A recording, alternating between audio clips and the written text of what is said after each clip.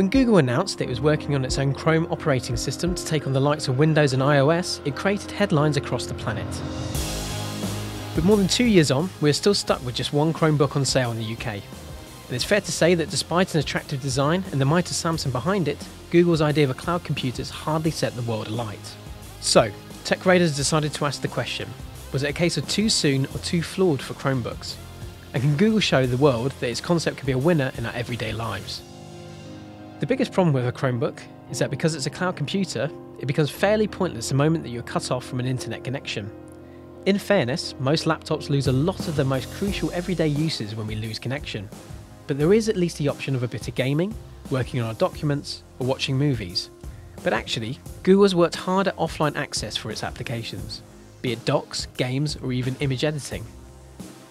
Offline is always going to be its Achilles heel, but Google is beavering away at making a more solid sock to keep it out of harm's way. Next up is the ecosystem.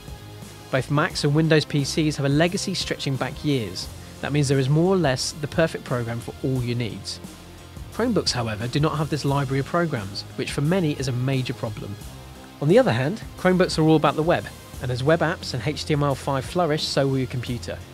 That doesn't mean we wouldn't miss the highly focused programs like Photoshop or high-end games, however, and it's some way before we see these as apps or sites.